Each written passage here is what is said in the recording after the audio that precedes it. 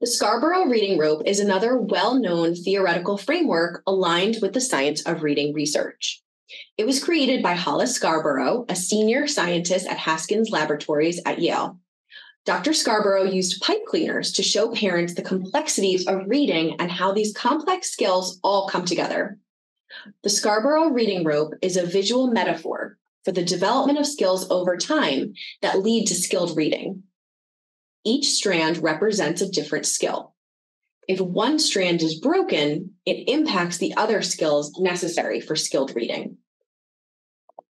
If you take a look at the lower left-hand side of the slide, you'll find the lower strands, which are the word recognition skills. The language comprehension skills at the upper left-hand side of the slide weave together to reinforce one another to make skilled reading.